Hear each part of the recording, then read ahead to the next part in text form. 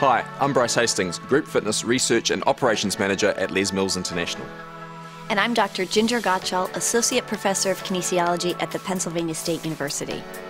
In the last year, we've been talking to you about the benefits of high-intensity interval training, the type of workout where an individual performs repeated bouts of exercise above anaerobic threshold, followed by periods of recovery. Now, the Les Mills Grit series was developed using this approach. I previously shared the results of a study we completed last year that demonstrated how these workouts can dramatically improve a number of fitness variables.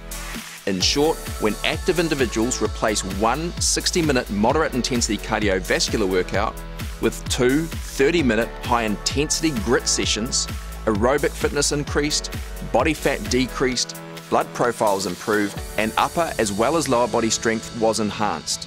Now today, Ginger is here to tell us about an additional study demonstrating how the Grit Series workouts benefited elite college athletes. So, perhaps you could begin by describing who you tested and why. Sure. For the second Grit study, we evaluated the elite Penn State women's soccer team during their 6-week off-season training period. Past literature shows that soccer performance is related to lean body mass and VO2 max. So a greater amount of muscle and higher aerobic fitness leads to success on the field. Since our original Grit study demonstrated significant increases in these two variables in active adults, we wanted to evaluate if the program caused similar effects in championship caliber athletes. And was the study protocol the same as the previous Grit Series study? Yes, the participants completed 3 cardiovascular sessions, 2 body pump classes, and 2 Grit Series workouts per week. But the cardiovascular sessions were sport-specific, not Les Mills classes. In addition, we added the Les Mills Grit cardio into the mix of plyo and strength workouts. Got it. So tell us what happened. Did the Les Mills Grit Series have the same effect on these athletes? Yes, it did. In fact, the outcome was quite impressive considering the high level of baseline fitness of the team. On average, their aerobic fitness improved by 5%, and they gained 1.7 pounds, or 0.8 kilograms, of lean tissue in just 6 weeks. And one superstar athlete increased her aerobic fitness by 10% and gained 4.6 pounds, or 2.1 kilograms, of lean tissue. Wow, that's great. But how do you know that it was the Les Mills Grit Series workouts that caused these dramatic results? It's a good question.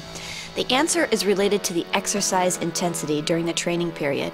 The Les Mills Grit Series workouts were the only sessions where the athletes were spending a significant amount of time in the 85 to 100% heart rate max zone. Let's take a look at this graph. It shows the correlation between the change in lean tissue and intensity.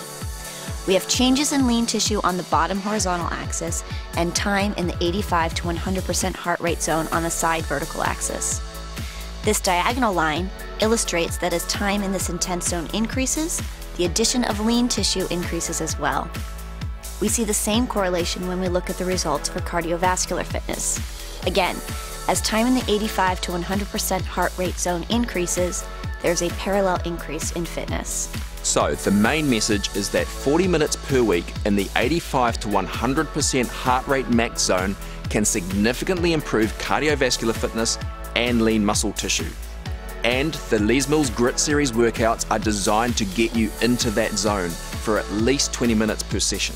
Exactly. So substituting one cardio workout with 2 grit sessions is an excellent way to take your training to the next level, even for elite athletes. That's fantastic. We hope these results are reflected in their success on the field this season. Make sure you keep us posted. Will do. Thanks for watching, everybody.